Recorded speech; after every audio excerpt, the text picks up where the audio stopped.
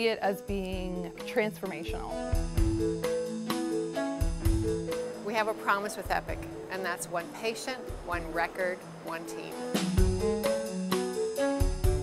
It's very positive for us. Well, one of the biggest challenges that we've had with Kathleen's situation is that because she's involved with so many different physicians and has been a part of different clinics while we were trying to find the diagnosis, we've had to accumulate and carry around a lot of information to ensure that the doctors are getting the full picture of her health. There's always this sort of niggling fear in the background that we've missed something. What I've learned about Epic so far is that it is going to improve a lot of the inefficiencies that we have currently. We're hoping to see improvements in patient safety and not having to have families repeat their story over and over again, like that it's all going to be there. We're looking to eliminate all of the paper charting, and we're really hoping that the way that it's designed for frontline nursing is that we'll be able to go to one place and all of the information will be there and it's all interconnected, and it just makes the time we're spending with our patients that much more valuable, and we're able to spend less time on the computer.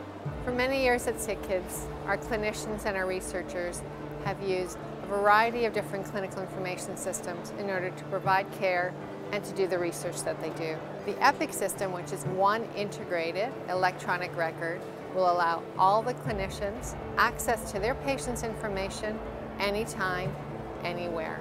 That means that the care that they can provide will be coordinated, it will be collaborative, it will be safer, and it will be of the highest quality.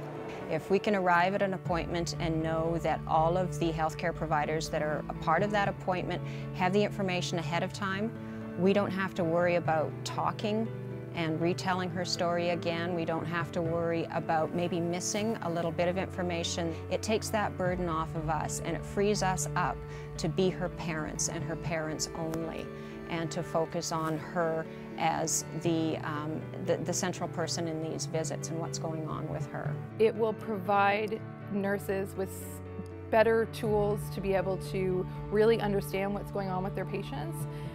The way that it integrates education and workflow and the work list that the nurses are required to do each shift is so much more integrated and better than what we're doing now. The scope and the magnitude of this information system is going to really change how we do things here.